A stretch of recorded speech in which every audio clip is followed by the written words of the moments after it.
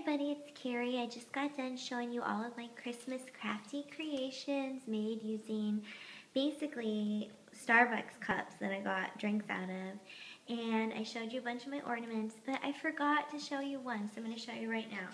So you get the cup holders, right? And they hold your cups in them. Well, you actually, I think it's like, here's a cup, here's a cup, here's a cup. Well, what you've noticed is that I looked at it and it looked like a star to me, so I cut it and I just painted it red. Now you could paint both sides, I just painted one, and you can paint them all different colors and you can stick them in your tree for a little vavoom, or you can string them up, you can make a garland. Really, really cute and don't cost anything and something the kids can totally do with you. So I'm just going to move the camera over here to my tree so that you guys can see what they look like on the tree. So here we go again. Okay, woohoo! Thanks for riding along. Anyway, you'll notice I have one sticking out right there. So you see this guy? There's his Betty right there.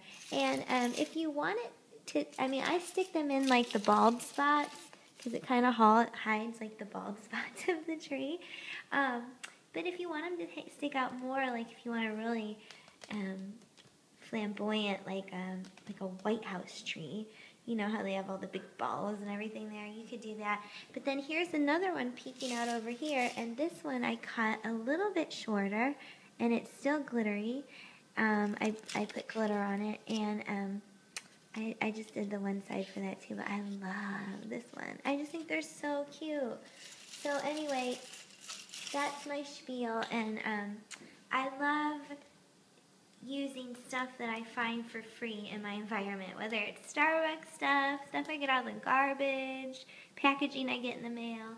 So if you like this, you could probably check out some of my other videos, and you'll notice that a lot of the stuff I use is upcycled or very, very cheap. Because I really believe that we don't have to buy a lot. I think we just find a lot of stuff around our house, or at least I can.